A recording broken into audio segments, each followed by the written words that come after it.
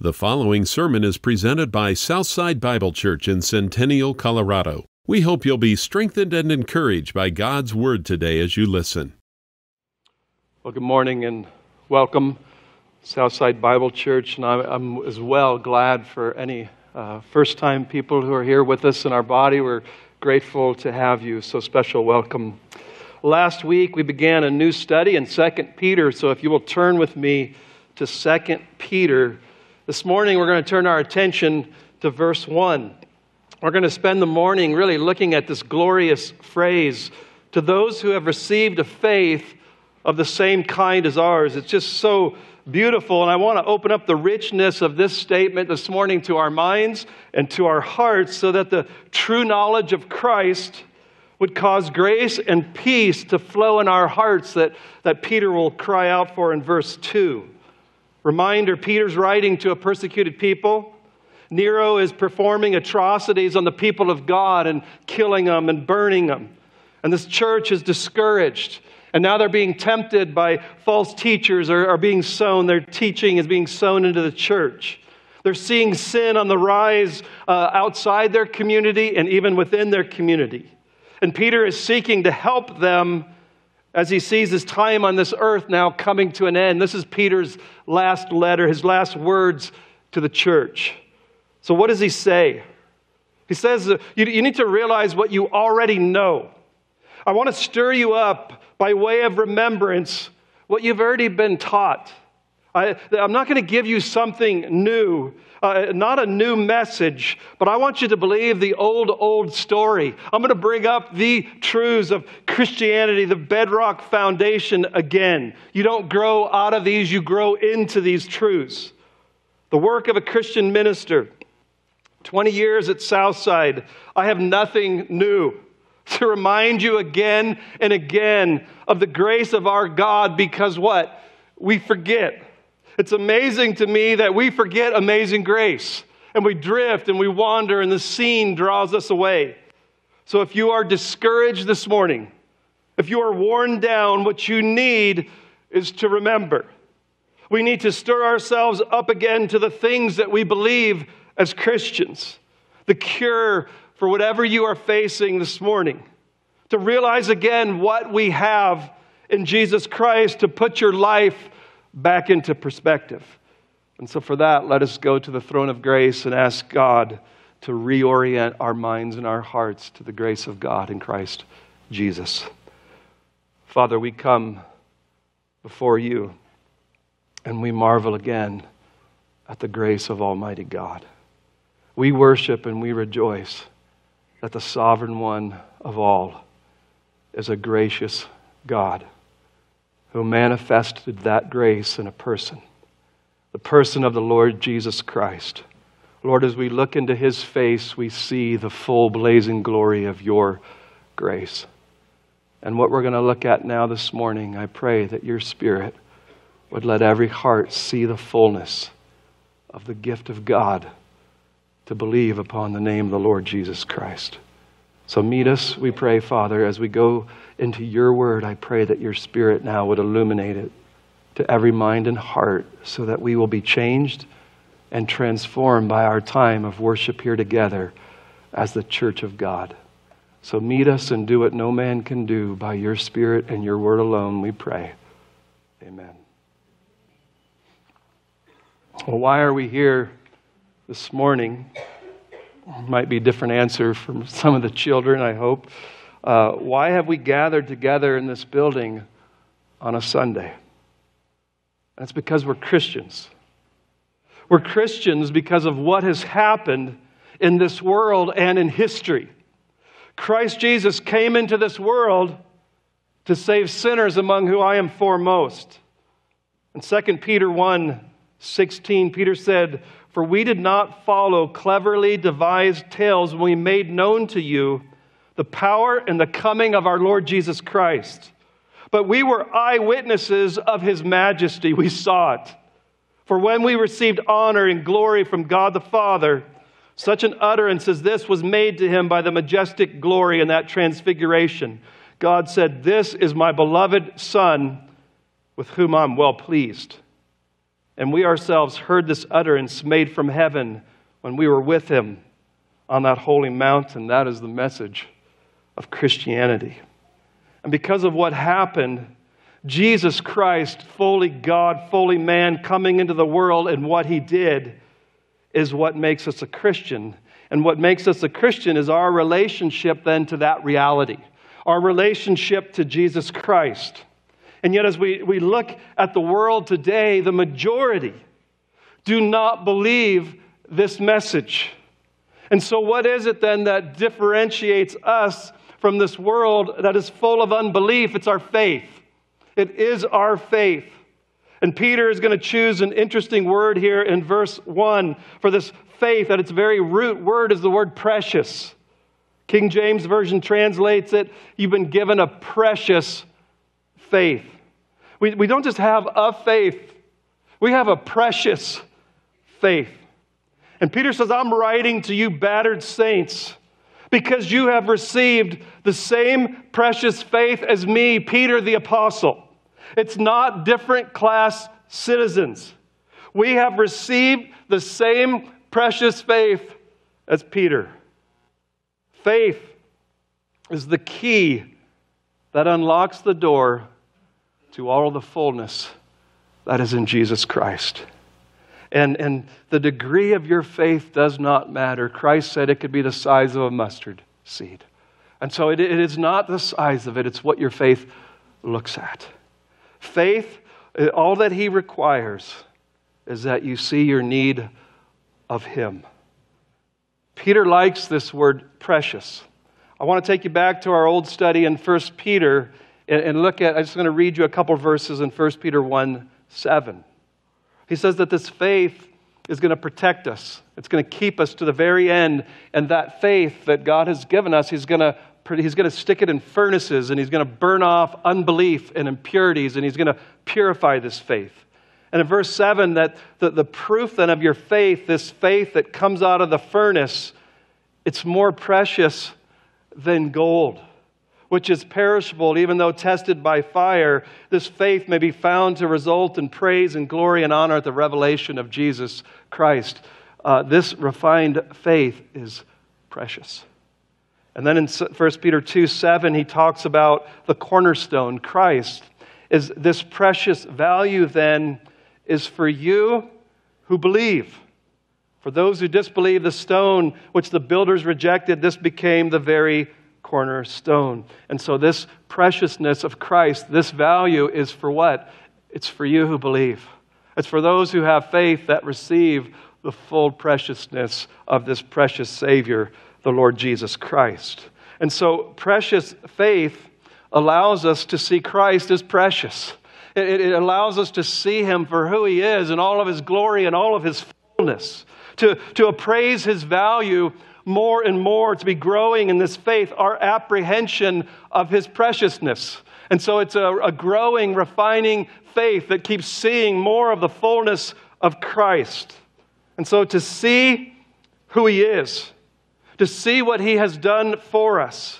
This isn't a demon faith that just believes doctrines and nods its head to what Christ said.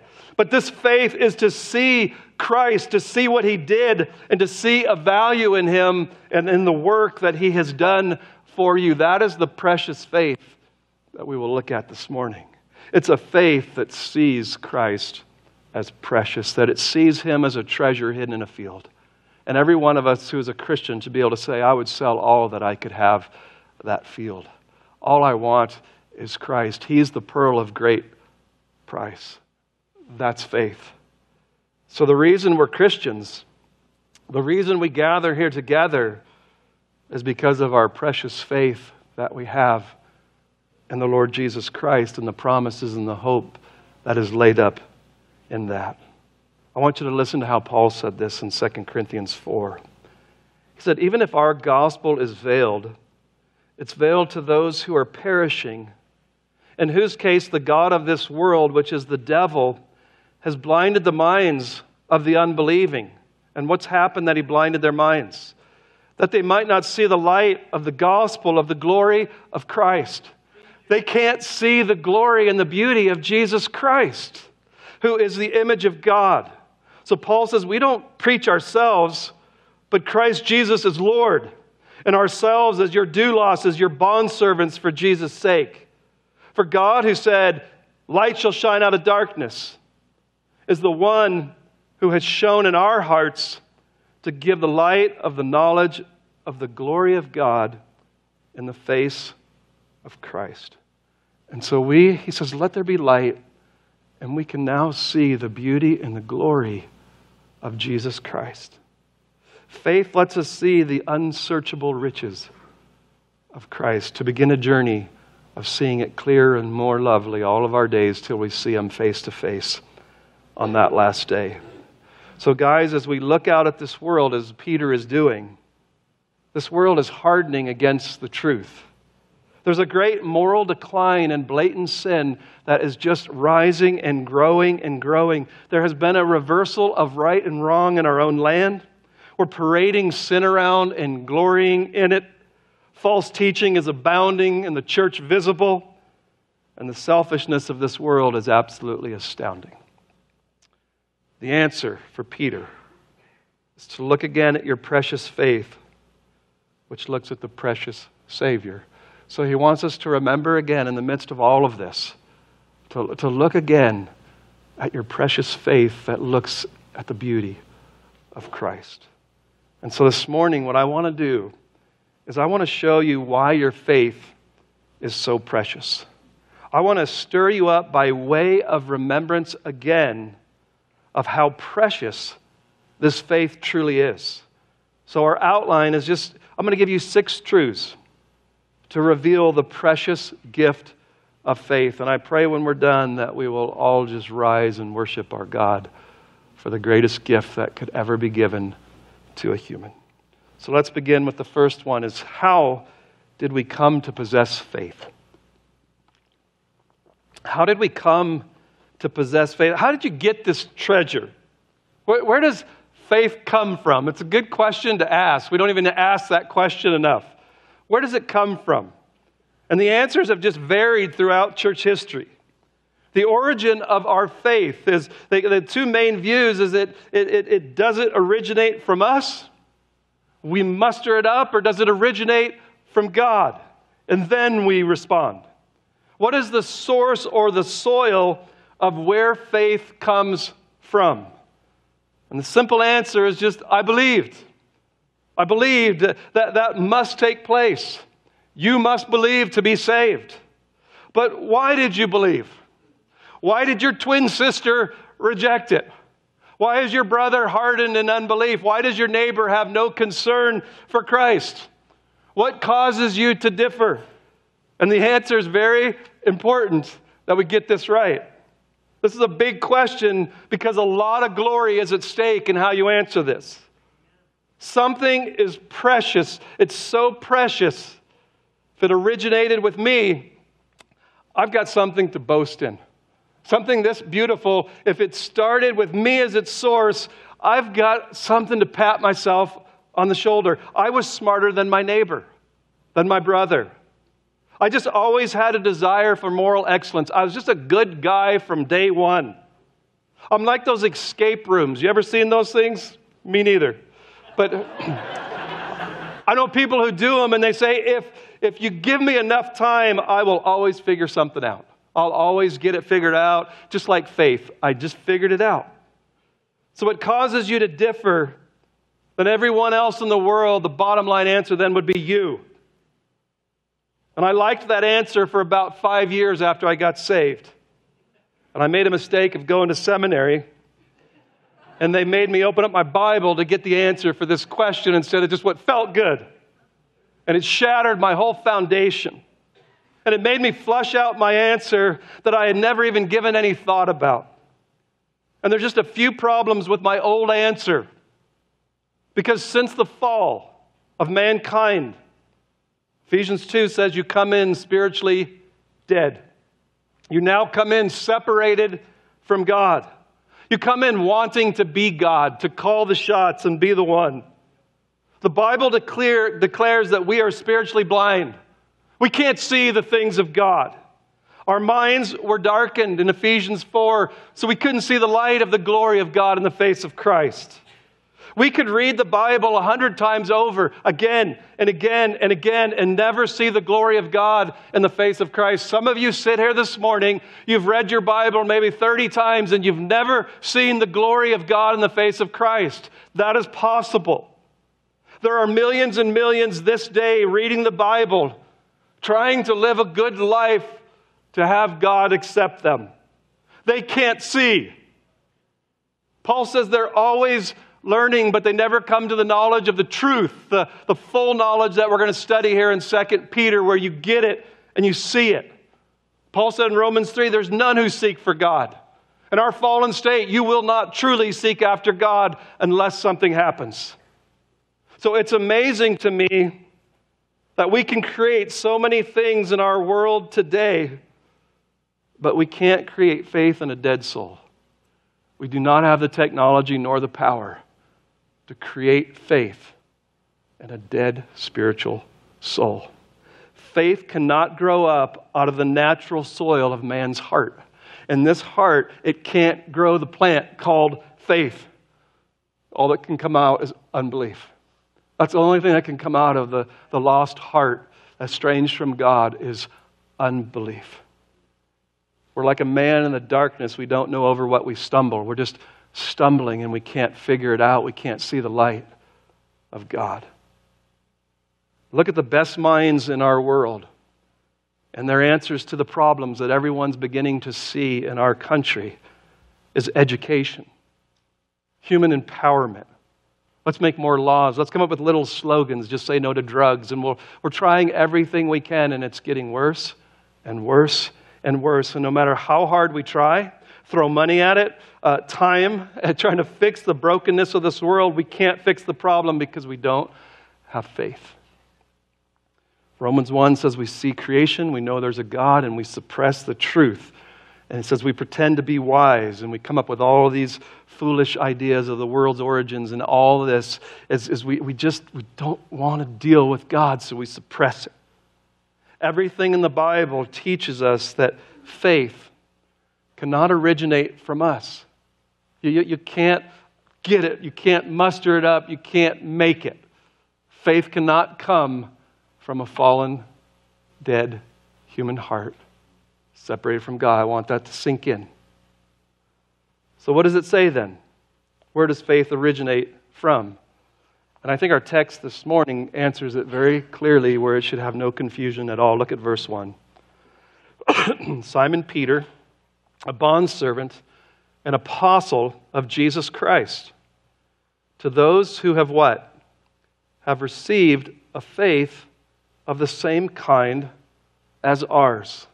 And so Peter makes it very clear that you received a faith. This is a great Greek word. It literally meant to obtain by lot. And it was very famous in that day that they would cast lots for different things. Remember when they were doing it for Jesus' robes? And so casting lots is the way that God would do divine providence and how he would lead and guide. Do you remember when they thought they needed another apostle and they did the lots because of Judas? And so they did this so that God would providentially reveal his will. And so this faith, it's not attained by personal effort. It's not attained by skill. It's not attained by worthiness. It's not attained by your smarts. This faith, Peter says, came purely from God. He controlled the giving of it. All the lexicons that I studied say that this word means to gain by divine will. To gain by divine will, him dispensing it, him choosing to give it to you so that you receive it. It's a gift. Here you go, receive it. And Peter says you believers received a faith because God willed it so. That one should keep you busy the rest of your days, marveling and growing in your understanding of how precious this gift is that God gave to you. I could spend the rest of my days marveling that God gave me the gift of faith when there's just millions out here walking around without it. I don't want to do this. I want to do this. To God be the glory. So faith is the capacity to believe and to trust God. I believe it, and therefore I trust the living God for what He says and what He did and what He will do. It isn't just I nod my head to something, I get it, I believe it, and it causes me to act on it. And the truth of the gospel is you got to trust this sovereign God who's your Father and for you. You trust Him. You give Him everything and you trust because He's God. I'm going to knock this thing off. I'm so excited. Precious, isn't it? So I want you to hear just a few verses to see the analogy of Scripture that this is taught everywhere. Listen to Philippians 1:29. Paul said, "For to you it has been granted for Christ's sake not only to believe in Him, but also to suffer for His sake." You've been given the gift of faith, and you've been given the gift to suffer for the name of Jesus Christ on the same level. Ephesians 2:8-9, as Robin read, "For by grace you have been saved through faith, and that not of yourselves. It's a gift of God, not as a result of works, so that no one will ever be able to boast." If you have faith, there's nothing that you'll ever be able to boast in because it was a gift from God. Acts 13:48, the Gentiles heard this preaching from Paul, and they began rejoicing and glorifying the word of the Lord, and as many as had been appointed to eternal life believed. And repentance and faith being the same coin, in Acts 11, when they heard this, they quieted down and glorified God, saying, "Well then, God has granted to the Gentiles," that's a gift, "also the repentance that leads to life." God gives the gift of faith, and God gives the gift of repentance. Isn't it a gift to turn from your sin, to turn to the living God and believe? What a gift. And so what I want every believer in this room to see is I am what I am solely by the grace of God, who granted me faith as a gift. And so when I think about something being precious, what many times makes something the most precious is who gave it to you, right? That's when the tears begin to flow if you lose it or it's stolen. It's not so much the intrinsic value, but it's who gave it to us. A necklace that a mother gave to you, and she's no longer on the earth, and you lose it, that's precious because who gave it to you? And so what really makes something precious is the one who gave it. And in this case, God gave it to me. God gave me the gift of faith. My faith is the most precious thing I possess. You can take away anything else and I'll be okay. There could be some hard things, but don't take away this precious gift of faith that God has given to me. That is the most precious thing that I have on this earth because it links me to the precious Christ. Amen? Second, the other thing that makes it precious, it's not just faith, but what is the object of my faith? And if you'll look at verse 1, it says, "To those who have received a faith of the same kind as ours, by the righteousness of our God and Savior, Jesus Christ." Why am I a Christian? Because of the righteousness that is manifested in His beloved Son. The perfect righteousness of Jesus Christ that's been manifested. This is how you know if you've received faith. This is it. The Pharisees sought to establish a righteousness of their own. Okay? They could only look at salvation and look to the law and then look to their own hands. I've got to keep it. I've got to do these things so I can get right with God. So I see a righteousness in God. I see a righteous standard that's required in His law. And I see religion and works as my way to this God, which is everywhere in our midst. I see this righteousness. I see what He requires, so I'm going to get there. I'm going to work at it. I'm going to become righteous. The grace of Almighty God is that He kills you to this way of righteousness. God, to give you the gift of faith, the way He's going to do it, you just don't wake up and go, He's going to kill you to your righteousness. He's going to kill that. In Romans 1:17, it says the righteousness of God is revealed in this gospel. I've gone this before. It's a subjective genitive, which would be translated this way. A God kind of righteousness is revealed in this gospel. So God isn't saying, here's the righteousness that you got to go keep. He's saying in this gospel, I'm going to give you the righteousness that I require to be in my presence. And I'm going to give it by the way of my perfect, righteous Son. Boom.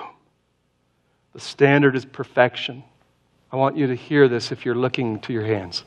It's a perfect standard to be in the presence of God. That's what He requires. He can't have sin in His presence unpunished. The Sermon on the Mount, Jesus said, you need to be perfect as your heavenly Father is perfect. True faith looks at this holy and righteous God, and you see it now. I used to just think He was a little better than me. And when you see it, you're undone. True faith now looks at self.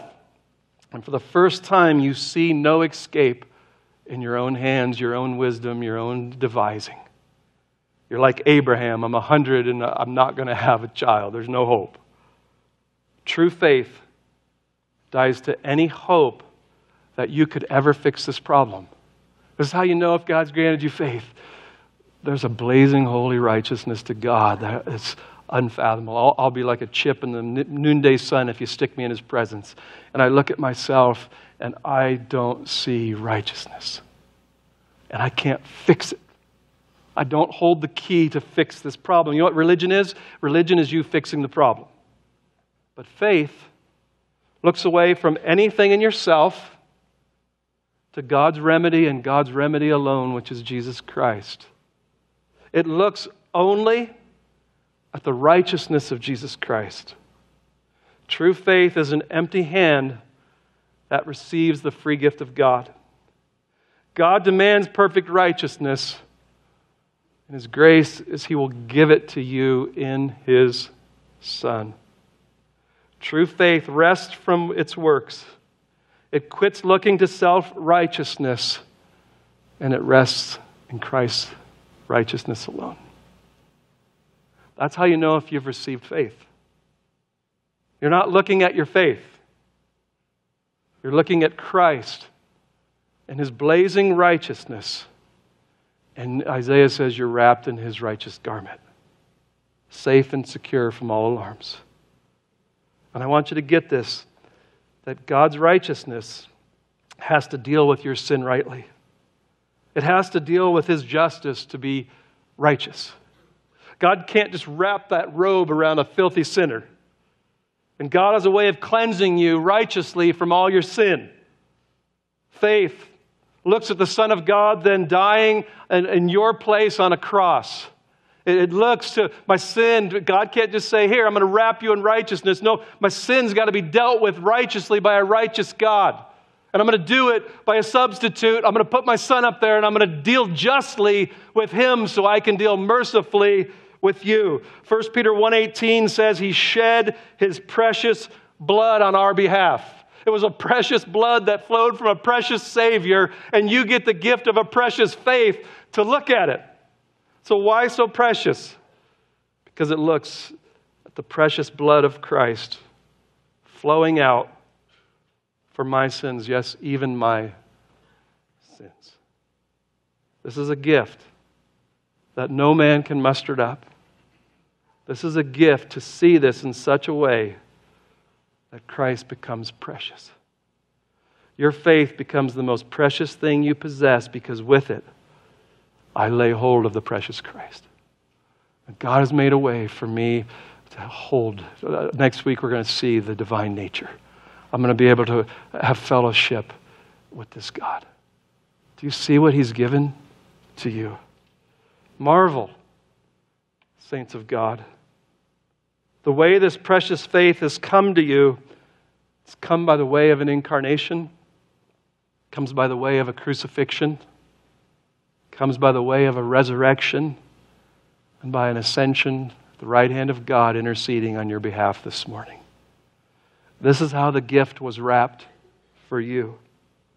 Your faith is in this, to receive the free gift of God that cost the Father His own precious Son for our salvation. You get this, and your life will be revolutionized, and you'll get verses 5 through 7, where you'll begin to have moral excellence, and you'll have perseverance, and you'll have a brotherly love and agape. These things will flow out from this. Peter wants to make sure you just can't get there to that without this. And so you've got to, by faith, lay hold of the glory and the beauty of this Christ. What do the lesser things that are coming against you this morning matter in light of this? You have precious faith. Would you let that be the lifter of your head this morning? You have precious faith. Thirdly, sometimes what makes a gift precious as well is really the rarity of the treasure. When it's just so rare. That old cartoon, if everyone is special, then no one is special. As I look out at this world and my surroundings, there's just unbelief is abounding. It's everywhere. Hatred for God and the hatred for each other is just rising. You can't even drive on the road without getting it.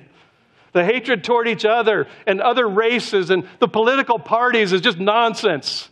Just sickness, hatred growing and getting bigger and bigger. It does my soul good every Sunday to gather with you guys who have received a precious faith. It's like a family reunion every Sunday for me, but better.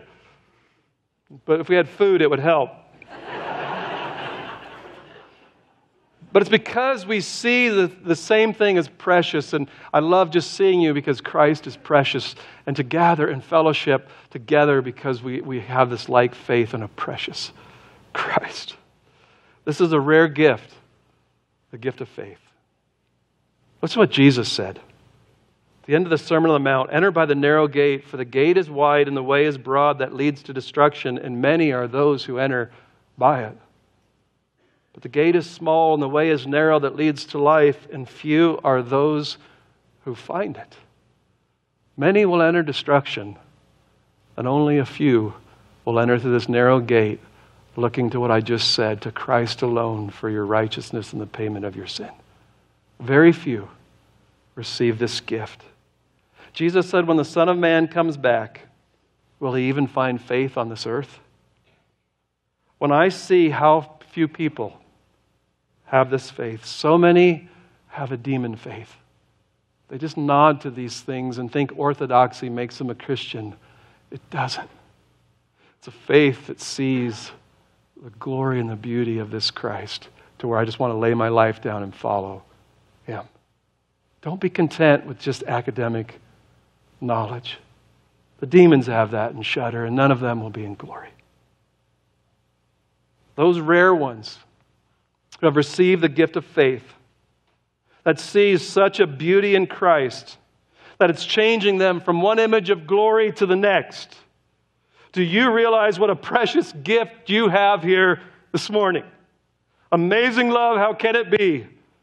But thou, my God, shouldst die for me. Wesley said, I'm amazed that I can gain an interest in the Savior's blood, that He applied it to me, overwhelming this gift. And so, guys, it's a small company.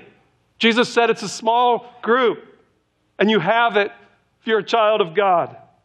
Be courageous then and lift your eyes up this morning.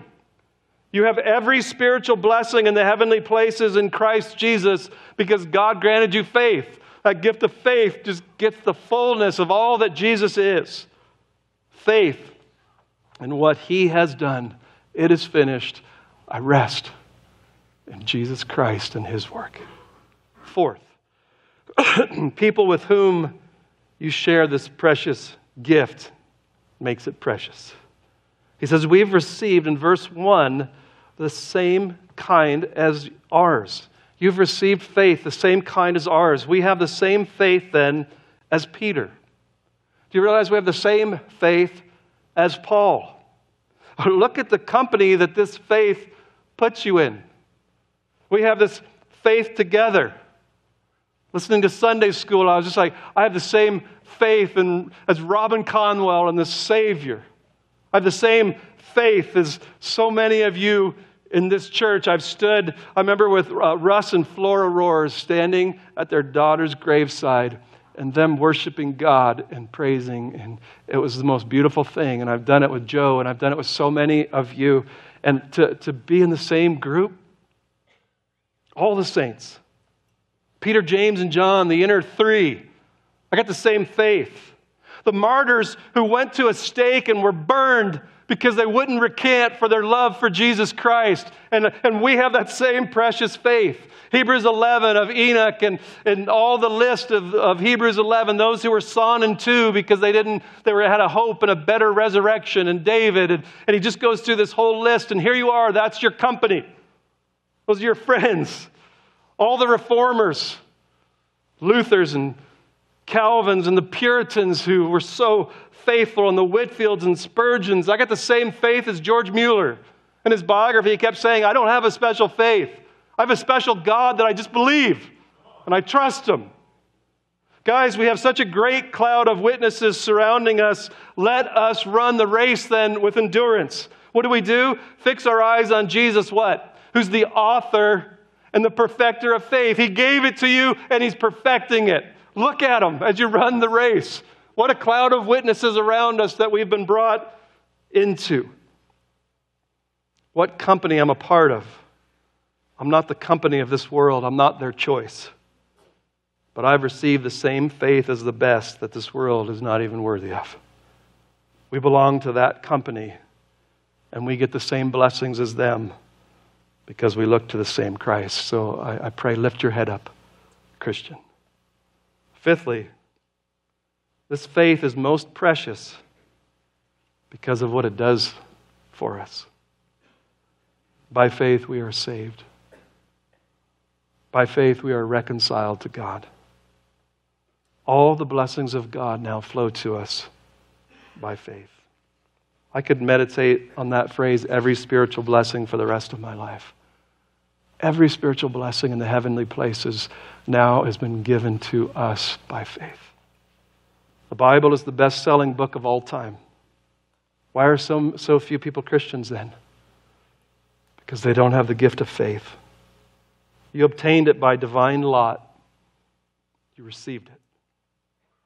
The natural man cannot understand the things of God. I got this old worn-out illustration, and all the young kids look at me like I'm from another planet, but I'm going to do it anyways. When I was in high school, which were the best years ever, the 80s, the music was better, everything was good in the 80s. And if you wanted to listen to music, all you got was AM. And all the good stations were FM, as an unbeliever. I doubt that's true today. But you had to buy this special antenna. And if you put it on your car, you could get the FM reception. And so the gospel, it's going out in FM. And you just don't get it. You don't get the frequency. It's not coming in. All I got is an AM antenna. I'm stuck. And the gospel is God comes and He puts that FM antenna right in your heart. And now I get the reception of Jesus Christ and all that He is. And I'm singing His praises. Thank you, God, for giving me an antenna that now I can receive data and knowledge and wisdom of who this Jesus Christ is. And I want to lay down my life for Him. The world can't see this as a treasure. But you, dear Christians, you have been given eyes to see, ears to hear, and a heart to believe, to sell all that you might, to have this field, this diamond. The gift of faith to see the truth in Christ and to respond in repentance and belief and be justified. Listen to what Paul wrote. More than that, I count all things to be loss in view of the surpassing value of knowing Christ Jesus my Lord, for whom I've suffered the loss of all things. And I count them but rubbish in order that I might gain Christ, that I might be found in Him, not having a righteousness of my own derived from the law, but that which is through faith in Christ. The righteousness which comes from God on the basis of faith. Is there anything in this world more precious than faith? It opens up the storehouses of heaven. It justifies us. It sanctifies us. And it brings us into grace that we can grow in it next week. But Peter says in verse 9, "For he who lacks these qualities is blind or short-sighted, having forgotten his purification from his former sins.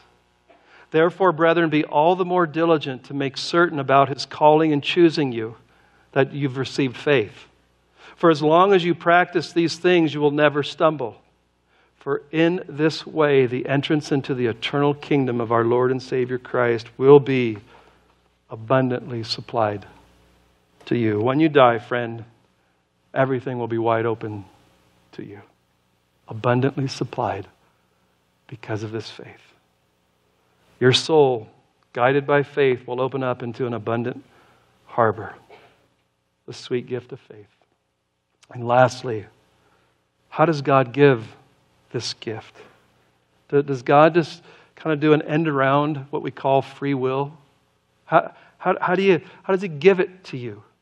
And so what I want you to see is so many people get confused and just say, well, I thought I believed. And yes, you have to believe to be saved. But I want to show you now how this whole thing comes together in one verse. In John 1:12. "But as many as received Him, to them He gave the right to become children of God, even to those who believe in His name." Everyone who will receive Him, everyone who will believe in Him will be saved. Who can believe and who can receive Him, He tells us in the next verse. Those who were born not of blood, not your being Jewish, nor of the will of the flesh, your free will, nor of the will of man, but of God. And in 2 Corinthians 4, He said, "Let there be light." And light shines in and you see the glory of God in the face of Christ. And now your faith sees this and your faith believes in Jesus Christ. So you must receive Christ. You must believe. That's the gift of faith. That's how you know. But the only one who will ever see a value in Christ and believe this and die to self and look to the finished work and love Jesus Christ are those who will be born of God. And then the most free thing you've ever done in your life, the freest thing I've ever done, is to come to Jesus and surrender everything, to believe upon Him. It was the freest thing. God didn't make my will do that. He opened up and showed me that treasure to where I was so willing I had to come to Christ and receive Him and believe and find His fullness. There's the beauty of how God works this faith into us who have received that gift. But apart from that, in your natural state, you would have never ever come to faith. So I guess my last point, it's not in your outline, this one's for free, is if you're here this morning and you don't have this gift of faith, what you need more than anything now then is to believe in the Lord Jesus Christ. To quit looking to cleaning up, being a good person, going to church, trying to just get everything right. That's going to die. And your only hope is a perfect righteousness. And in this gospel, God is willing to give you His own sons and put that to your account so that now God will look at you as if you're perfectly righteous this morning. And your sin has to be punished. For one sin, you're guilty of breaking the whole law of God. And He put His Son up on a cross and He put our sins. And He didn't spare His own Son and He poured out His full wrath on the Son of God so that He could show you mercy. And so this morning you need to believe upon the Lord Jesus Christ and be saved. Let's pray. Father, the depth of the riches both of the wisdom and knowledge of God. How unsearchable are your judgments and unfathomable your ways. For who has known the mind of the Lord, or who has become your counselor, or who has first given to you that it might be paid back again? For from you and through you and to you are all things. To you be the glory forever. Amen. God, we thank you for this most precious gift of faith. I pray that your Spirit, through your word, has caused everyone in this room to treasure it a little greater. Lord, it's so precious what it opens up to us. We thank you for this amazing gift, and we will spend the rest of our days worshiping you, that you freely bestowed it upon us when we were haters and sinners and not seeking you, but seeking our own self. Amazing grace, how can it be that thou, my God, shouldst die for me? Amen.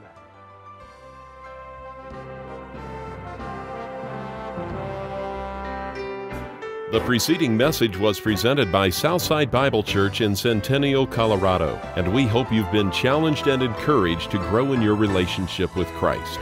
Each week our sermons are made available online and may be downloaded and distributed. If you have questions or comments or would like to speak to one of our pastors, please contact us through our website at southsidebible.org.